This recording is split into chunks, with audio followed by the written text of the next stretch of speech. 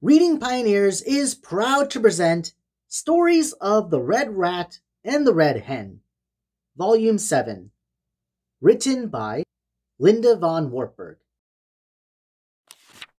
The Red Rat gives presents. The Red Rat is excited. I made presents to give all the rodents, he says. Wisdom cards.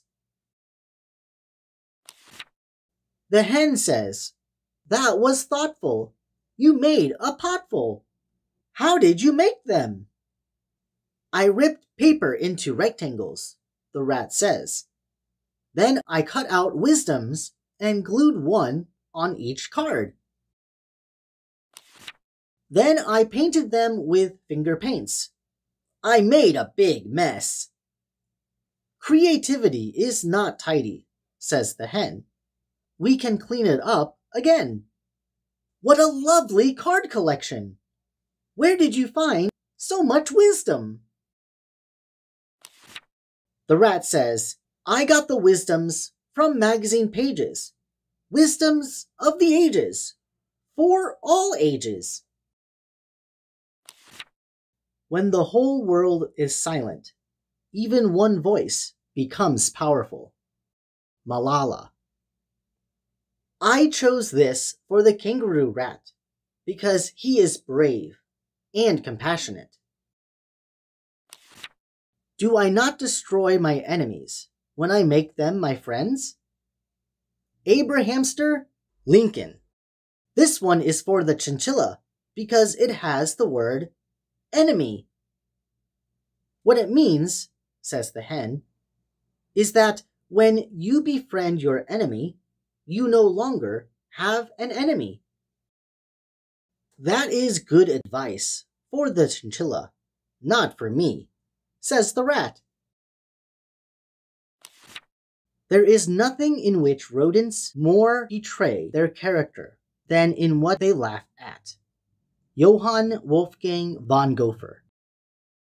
I made this one for the lemmings because they laugh at everything. Everything is hard before it is easy. Johann Wolfgang von Goethe. This one is for the beaver. He is having trouble learning to paddleboard. Integrity has no need of rules. Albert Camus. This one is for the wharf rat. He does not like rules either. Let us be grateful to the mirror for revealing to us our appearance only. Samuel Rattler.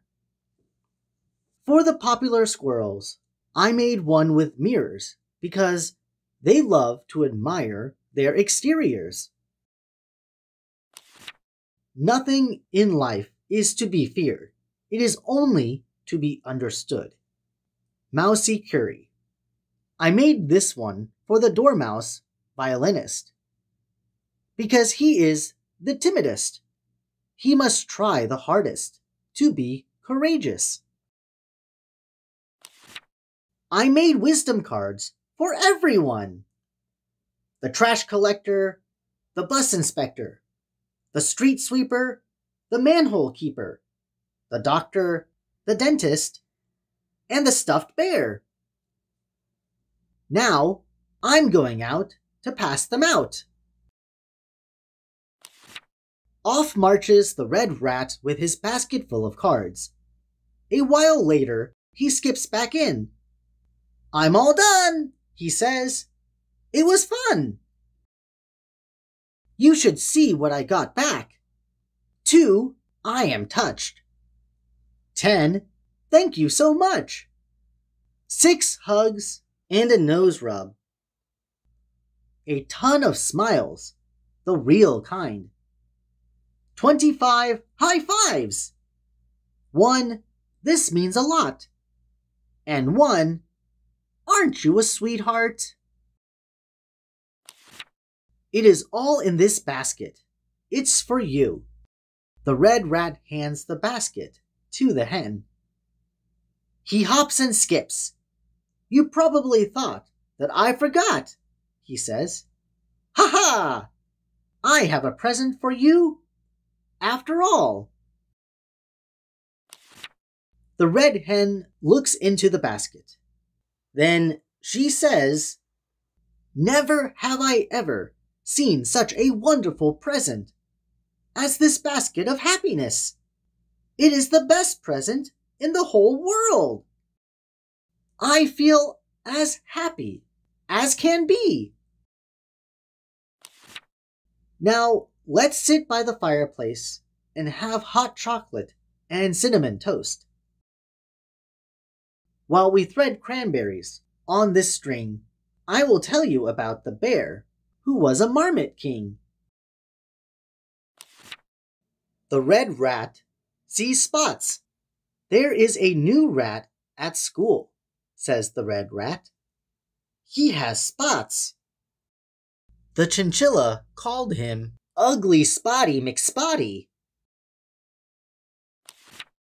The hen says the chinchilla's inner eye looked at unusual and saw ugly. That happens commonly. Now, let's see. Are spots ugly on a pony? A spotted trout? A leopard? An ocelot? That's not the same, says the red rat. Their spots are familiar. Rat spots are peculiar. They could be a sign that his inner self is not like mine. No, says the hen. That is a misconception. All rats are alike within. Spots are nothing more than exterior decor. The rat goes to school and comes home again. He looks grim. The marmot and I, he says, saw the spotted rat cry. We know why. He thinks he is a freak, so we organized Spot Appreciation Week. On Monday of Spot Appreciation Week, the red rat comes to school with aqua spots. The marmot has lime and pink spots. The kangaroo rat has pink and yellow spots. Their gerbil has purple spots. On Tuesday, the dormouse joins in. He plays Spots in the Name of Love on his violin. On Wednesday, the wharf rat concludes that voters favor spots. In short order, he gets spots. On Thursday, the popular squirrels agree that fashionistas require spots. The next thing you know, they all have spots. On Friday, guess what? The chinchilla shows up with spots. What happened to Ugly Spotty McSpotty? Asks the red rat. The chinchilla says, What a thing to say! I am shocked. You seem to have a problem with spots. I have always liked them lots. The lemmings, of course, jump right in. Spots are in style. Spots are a thing. Spots, spots, spots. Of spots we sing. That night, the red rat dreams that he gets a letter from the giant rat of Sumatra. It says, Good on you.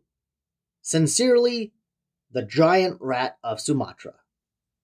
What a nice letter. What a nice dream. The end. Think it through, kangaroo. Thank you, Pioneers, for reading with us today to the book Stories of the Red Rat and the Red Hen, Volume 7. by Linda von Warburg.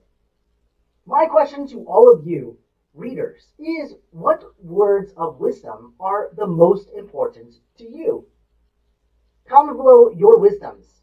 It's okay if it's the same from the book. My wisdom for you all is to follow Linda on her own YouTube channel, where she also reads her books. I highly recommend visiting her channel because listening to a book being read by the author can give you more insight into how the book was intended to be interpreted.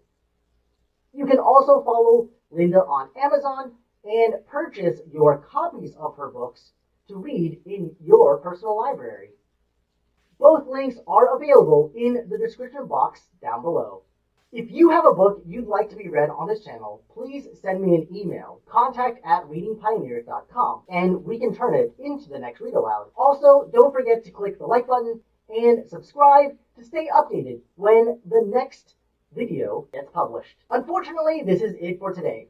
While waiting for the next upload, you can check out the stories of The Red Rat and the Red Hen, Volume 6, over here on the left, and Part 1 of Volume 7 on the right. Thanks again, readers, for joining us today, and I hope you all have an amazing day. Bye-bye.